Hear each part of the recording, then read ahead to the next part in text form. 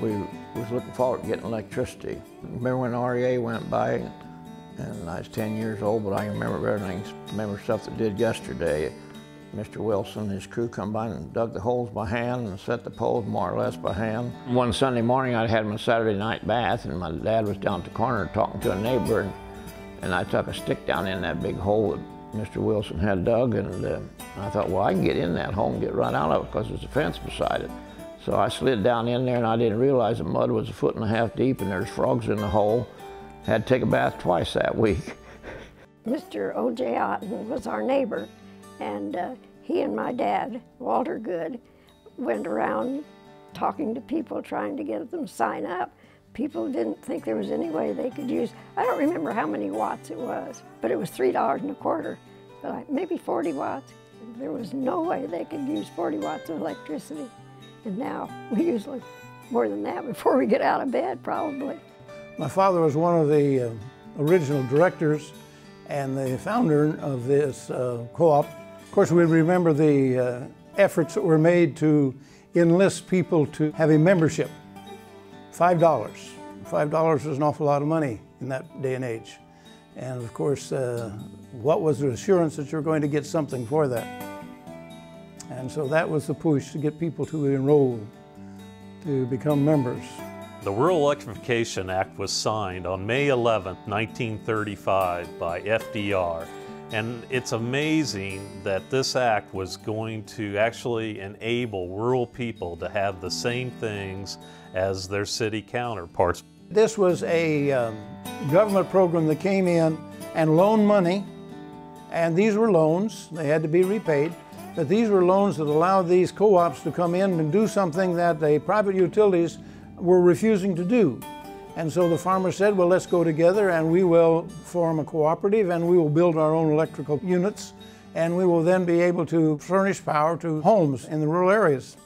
And so they were able to go together and get management and get teams together that would be able to hire contractors to build these lines, and then set up substations that we could buy power then from these utilities who had refused to sell us power as an individual customer, would sell us more than willingly to sell us then power through a substation, then to furnish power to energize the lines out in the country.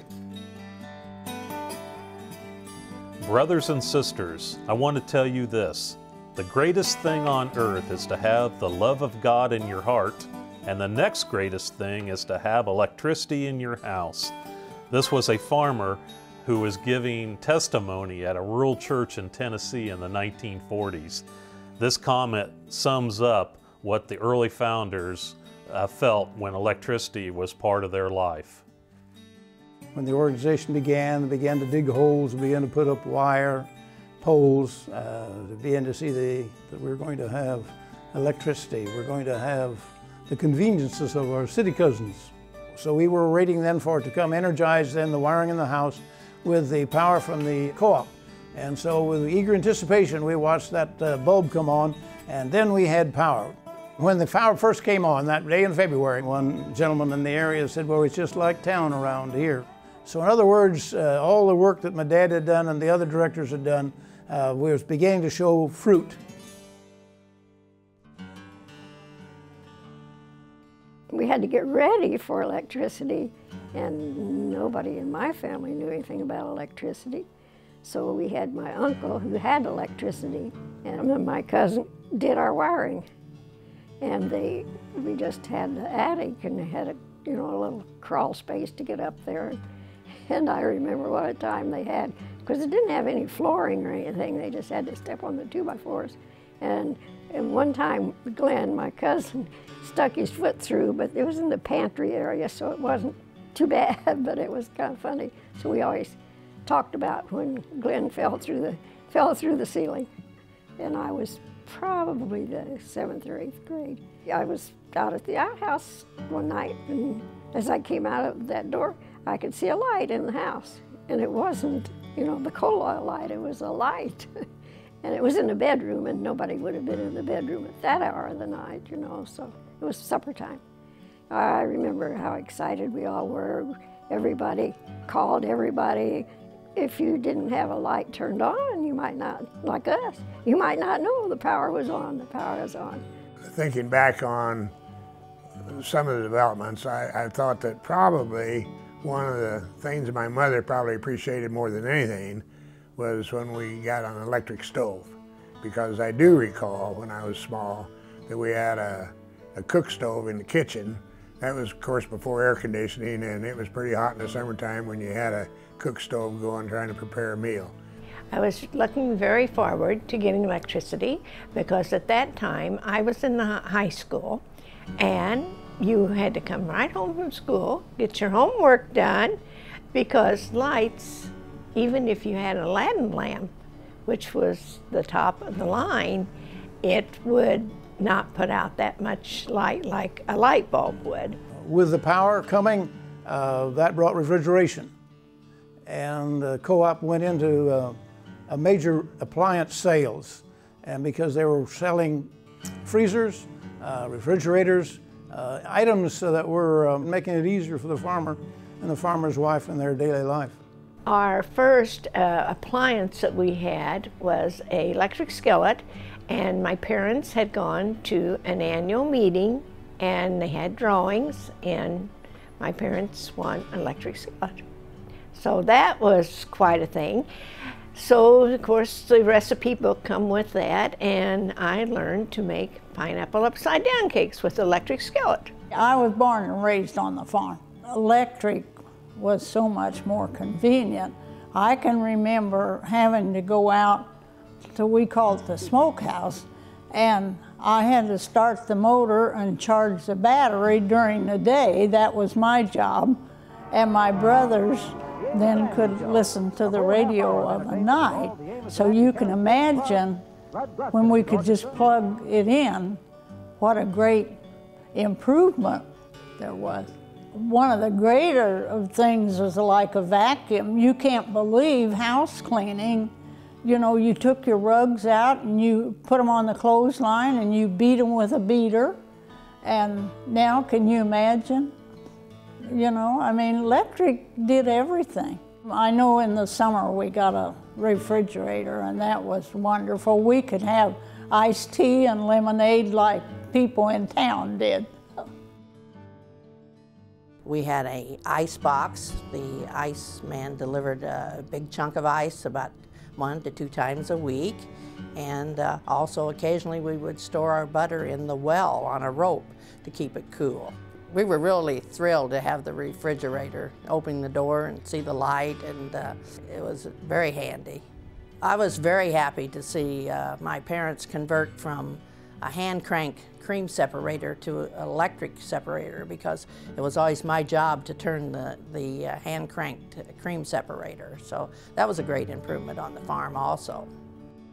One of the main things that was of great use for the farmers was the advent of electric arc welders, where we could work with steel as easily as we could work with wood.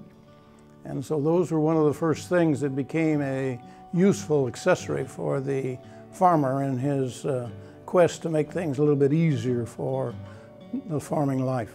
When we first got electricity, everyone just had one pole light, and that was sufficient.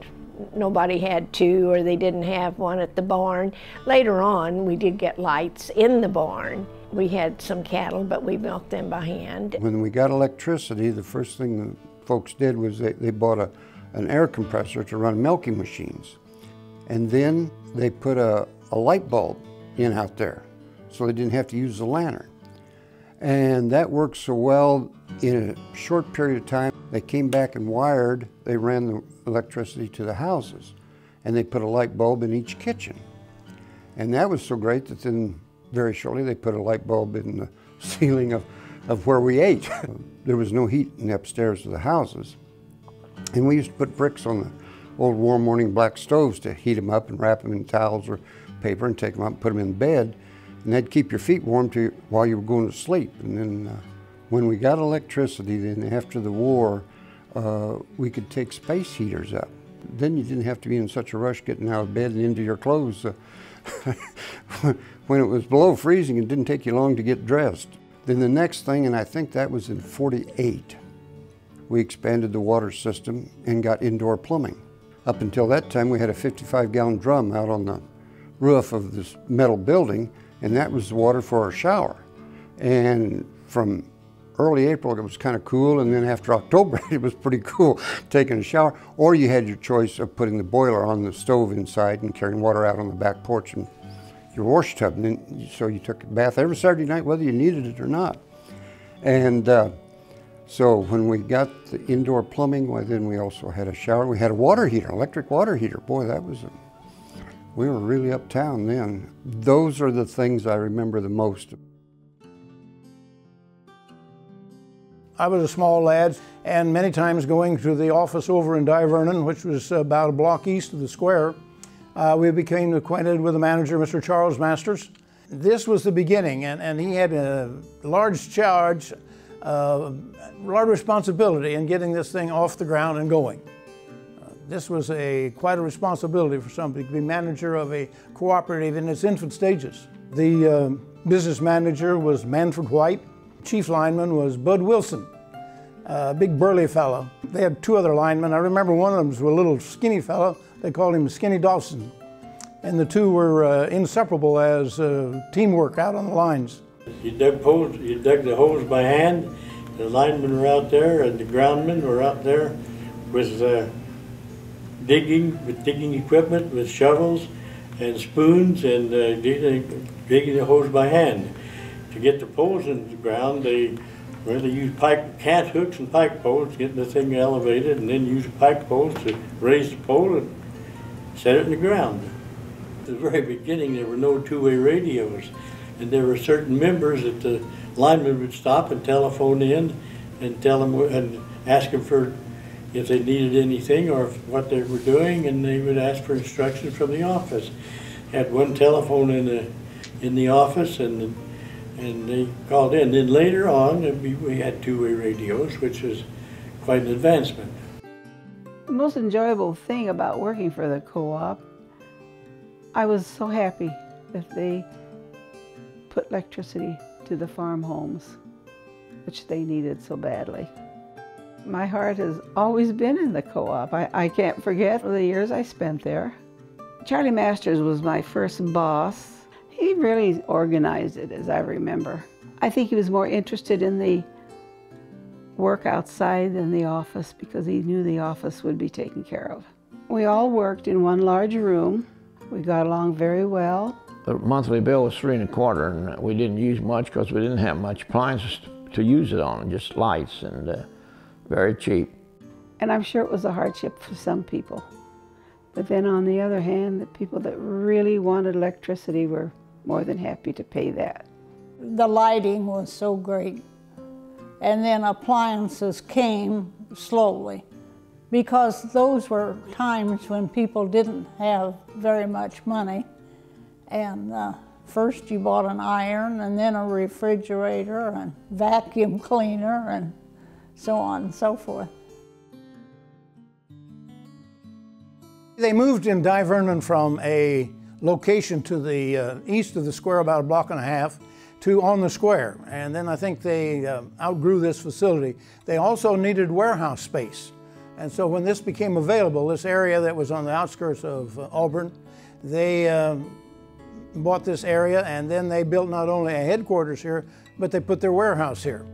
And the manager even built a home in the subdivision that's behind it. So the co-op then had a base of operation. Not only was the manager here, the business of the building was here, and the warehouse, and they also had a pole yard and a place that they could store their equipment. Before that, it was scattered through various buildings, and here they have a centralized storage area, a centralized garage.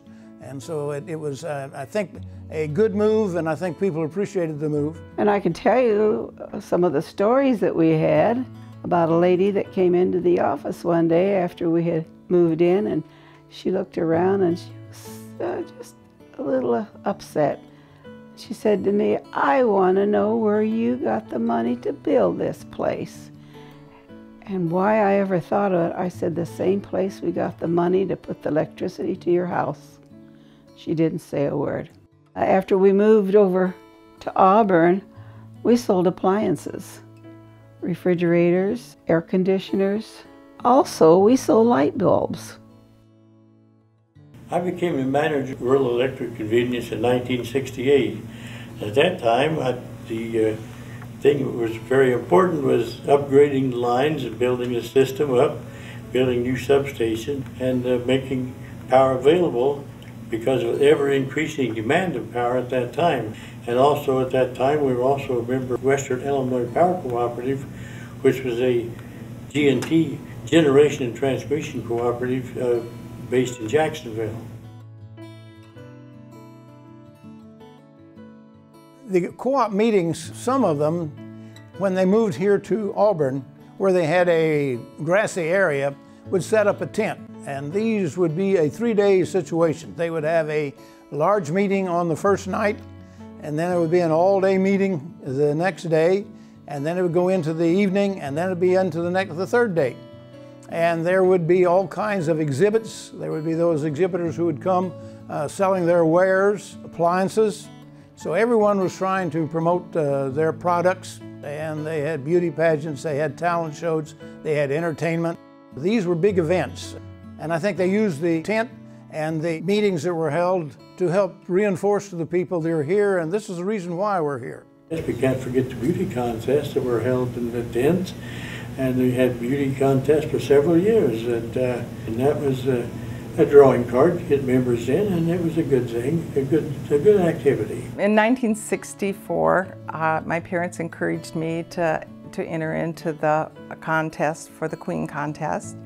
And I did, and I was chosen as a runner-up. But then in 1965, I was chosen as Miss Rural Electric Convenience Cooperative, an honor that for me to represent my cooperative in that manner. It has been in our family many years to be very active in the cooperative, starting with my grandfather as being one of the men who worked founding it. And so it was definitely a strong part of our family, and we were very happy to have the cooperative.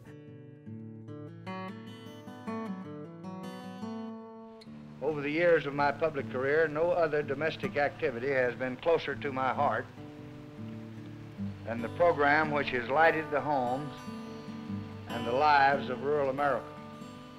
And that's our program of Rural Electric Cooperatives.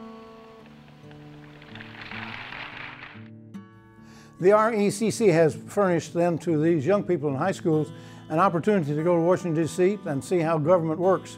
And I think that the close relationship with the co-op and the fact that our legislatures must be informed of the necessity of having a good relationship between the government and the co-op, the youngsters have to learn that. And I think this is an opportunity to find a grassroots of how a government works and how the lobbying works to get the point across that we need this help for these co-ops, and that's why our legislatures need to be informed and getting them to know that this is the pact that we need to teach these kids that this is how the government works in the United States. It's a government of the people and by the people and for the people. I started at the co-op in October of 1972. I worked at the co-op my junior and senior year during summer. There were 12 full-time journeyman linemen and 2 apprentices, Troy Wise and myself. After 4 years, we became journeyman linemen. I was fortunate enough when I started that I had 12 full-time journeyman linemen who had between 15 and 20 years experience already. I was just fortunate enough to be able to work with these gentlemen and learn what I did to excel in my job. We were all on hooks. All we had were service trucks, pickup trucks, and we had an A-frame boom and 1 digger truck. Within a few years, we picked up a 2nd digger truck. We didn't pick up a bucket truck until probably 1975, 1976. In 1978, we got our first construction bucket truck, which was the year that we had our major ice storm in Good Friday of 1978.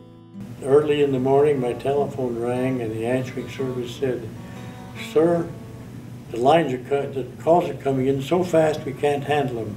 We need to get some help at the office. I went outside and looked, and their ice was all over everything. I immediately left, and that was the last time I was home for a while because the lines all started coming down, and we had damage in all 5 counties, and I think at one time there was no electricity anyplace. Well, they repaired as much as they could with what they had because they were trying to get power back to as many people as they could in the shortest period of time. And so therefore the lines were put up. Not all the lines were able to stay up. Many of them, they had temporary splices and so forth, so these were always letting go. And so you would be without power for a few hours every once in a while because the line would break because the splice did not hold. And so it took many years before things were really put back into original condition. Well, at that time, we had all overhead lines, and it was determined that underground lines would be a thing that would not be damaged by wind, ice, storms, tornadoes. So we endeavored to put as many of the lines underground. One of the things that we started to do was to get these substations tied together with underground lines so that we could switch from one substation to another in place of failure. And we had that accomplished in many areas throughout the cooperative territory.